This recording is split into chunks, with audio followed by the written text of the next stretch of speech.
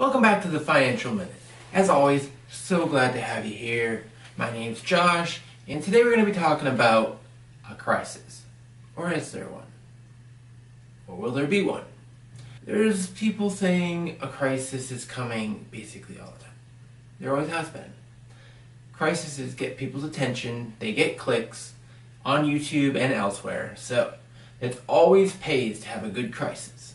It also always pays to have a good crisis in politics, because then you can kind of get what you want. When there's no crisis, you're not needed. A politician likes a good crisis. But is there a crisis coming similar to the one we had in 2008, or is it going to be even worse? And what are some people saying about it? Let's check it out. Right after this, of course.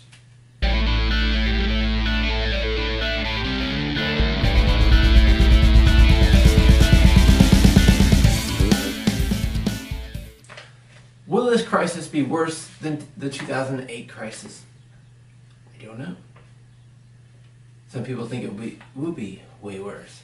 I do know the numbers are pretty extreme, and there is inflation.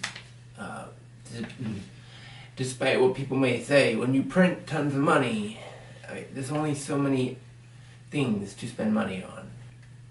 Printing more money creates more money chasing fewer items and objects and services. So very few new services under the sun and very few new items under the sun. Everything is kind of the same. Of course there are, new, like 20 years ago you didn't have Netflix and you didn't have, what else do we have new in the last 20 years? Well, we didn't have Amazon. Well, we did have Amazon actually. 20 years ago we had Amazon, barely. Not really though. Most of us didn't know about 20 years ago. 20 years ago was 2001. Well, of course, we all know what happened in 2001 with the towers. What was going on back then? Not a whole lot on the internet. We had PlayStation 1, right? They had a PlayStation 1 console. In fact, I think I was playing PlayStation 1 in 2001 when September 11th happened. I think I was actually playing Gran Turismo 2, if I remember correctly. Anyway, so there was some stuff online back then. We didn't have internet at our house. Lots has changed since 2001. But really nothing under the sun is new. It's just, slightly reimagined. And there's a lot more on the internet. There are a lot more ways to spend money, I suppose. People now buy digital art. What is digital art? You buy the makings of an artist in binary numbers, ones and zeros. That's basically what digital art is. That's what everything is online. It all comes down to numbers in certain orders. But people now spend lots of money on digital art. Okay, I'm going down a rabbit trail, I know. Back to the point. When you create more money out of thin air, you have more dollars chasing the same amount of items. Therefore, your dollars are worth less. People can argue that, but the fact is, inflation is created when you create more money. The question is how much inflation. That's where, it's negotiable. Nonetheless, we have inflation, lots of governments printing lots of money to help us out of the pandemic. And we have these little things called derivatives. Derivatives. What are derivatives, you ask? Derivatives are basically a way for somebody to, I want to say gamble, but it kind of is a gamble. But they're investment tools to invest or basically bet on what somebody else is betting on. So it's a bet on a bet. A derivative is a way to bet much more riskily and basically multiply the ability to make money. So with a derivative, if a stock swings, let's say 10%, your derivative could literally double or triple depending on the risk factor. Whereas with a stock, it can go up 100%, but you can never really lose. You can only lose 100%, but generally you don't usually lose 100%. With a derivative, especially when you're using other people's money and you're loaning money to buy derivatives, you're not even using your own money, you're leveraging other people's money, you can actually not just lose 100%, you can lose more than 100% on a derivative. You can actually owe money on a derivative. So the risk factor is a lot higher. The SEC regulates risky investments heavily. That there's rules against investments that are extremely risky. They seem to look the other way, though, when it comes to derivatives, because derivatives have grown in popularity to the point where there is almost $800 trillion, give or take, in the derivatives market versus $90 trillion in the stock market. That's amazing.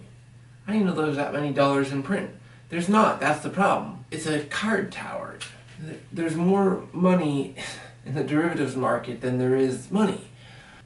And a lot of this money is leveraged, heavily leveraged.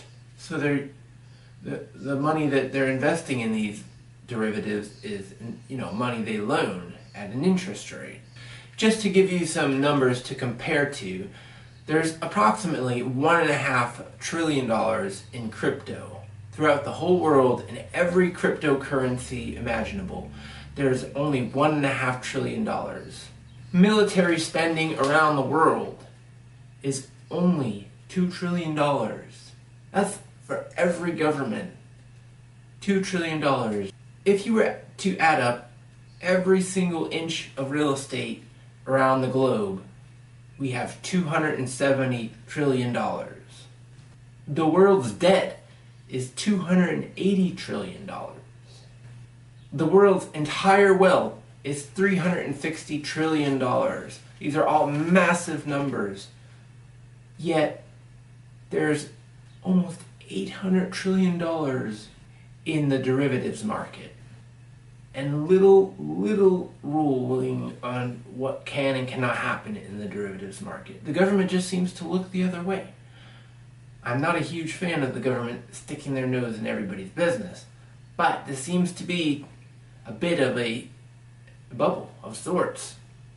And when it pops, what are the consequences? Now, some would say a crisis like the world has never seen. Think about it.